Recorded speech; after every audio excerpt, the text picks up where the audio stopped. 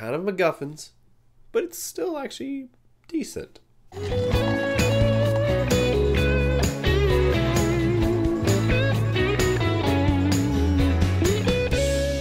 Hey guys, this is my review for episode 16 of Supernatural Season 12, and we brought back Claire. Now, I was a bit hesitant about her being back because she had this one episode back in the last season with Jodie and whatnot. It was a really funny episode, especially the dinner scene. That was funny. However, the girl who plays Claire, I don't know, she's not that very solid of an actress. At least she wasn't in that last episode. At least to say, she has definitely improved. She doesn't have a lot of these kind of grunty mannerisms that just made her character just kind of unbearable. She is actually a well-rounded character this time, and we also got to hang out with the British Men of Letters guy, the nerdy guy, or the talker, I'll call him, really.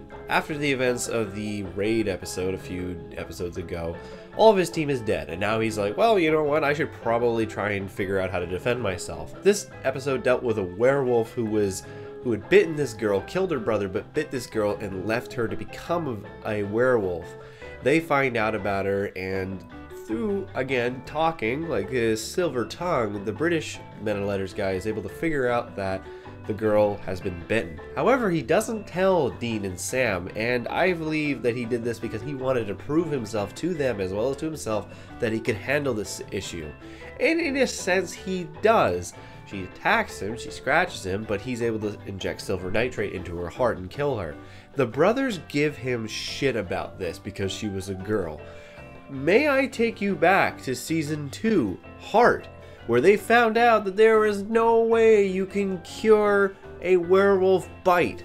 That episode was ringing in my ears the entire time, so when the brothers are giving him shit, like, oh, you know, we could have given her a second chance, like, no. You didn't do it for the girl that Sam loved.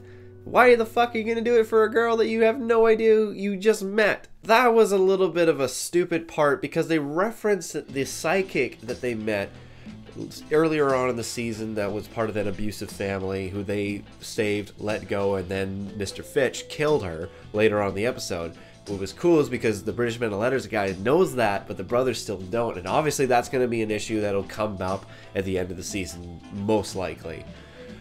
The other thing, though, was this was almost a direct copy of the episode that Claire had in the last season, because the last one had a vampire that was trying to get other people to become vampires because he was all alone. This episode is a werewolf who's trying to get other people to be werewolves because he's all alone.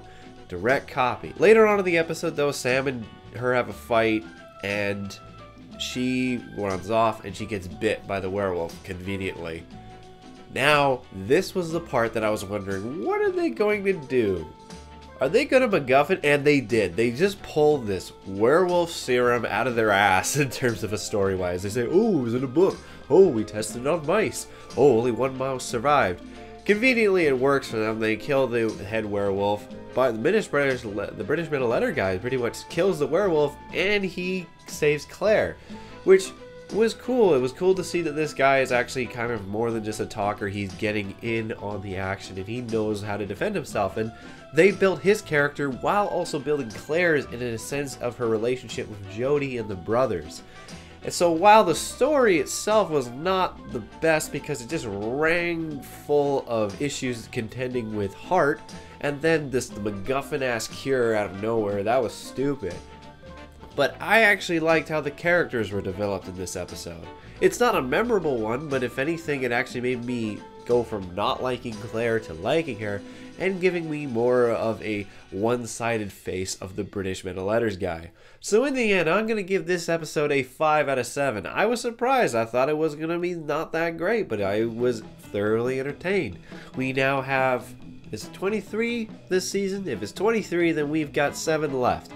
So we still have to figure out what the overall arc of the season is, and they have to start setting up season 13. Now, I admit that it was kind of a half-ass bullshit move when they introduced the darkness in the last 30 seconds of season 10, but that worked out in the end. I don't think it's going to work out for them the same way for this one. They have to start setting up something. Anyways, guys, I hope you enjoyed this review. I'll see you guys next time.